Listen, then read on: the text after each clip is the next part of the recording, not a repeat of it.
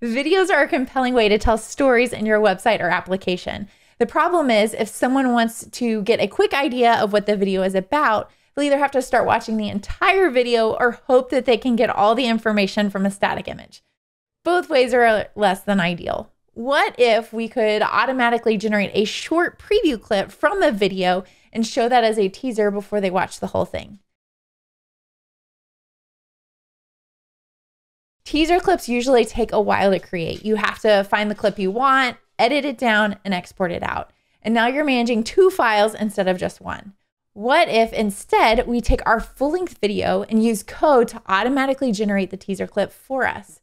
Fortunately for us, Cloudinary offers lots of transformations for both images and videos. And in our case, Cloudinary can create a preview video based on our existing videos within our Cloudinary media library. Let's see how easy this is to set up within React. Here I have a video that's 1 minute and 3 seconds long. And transforming the video is as simple as adding a duration method of 4 for 4 seconds to it. But let's take this and use it within our React application. I already have URLgen and the React SDK installed. On line 44, I have the same video embedded using the advanced video component. The React SDK uses the URLgen SDK to add transformations, so I can add an effect, changing the preview duration to 4 seconds. Now let me show you what this might look like in an actual project. I want to show a grid of all the YouTube shorts I've been putting together. I already have my advanced video component, but I can also use Cloudinary's advanced image component as well to generate a static image or thumbnail based on our video. I'm giving our video ID, setting the asset type to video and the format to an image. Then I can use CSS to control the placement. On this particular project, I'm using Tailwind.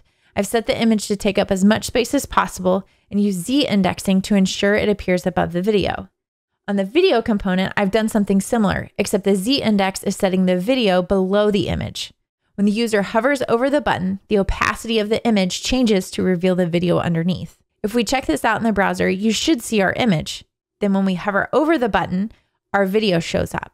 Now we just need to play the video when we're hovering over it and pause it when we leave. Within React, we use a useRef.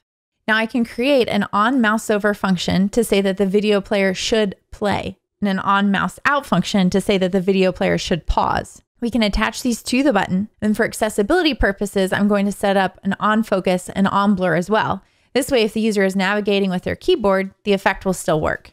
Now, if we check this out in the browser, when you hover over the button, the video should show and play our 4-second preview. When we mouse out, the video pauses and the image appears again. If you're interested, check out the Cloudinary video effects and enhancement documentation for more configuration options, like creating a boomerang video that plays forward and backwards, showing a progress bar, and adding a border, just to name a few. Next up, learn how to simply upload a video.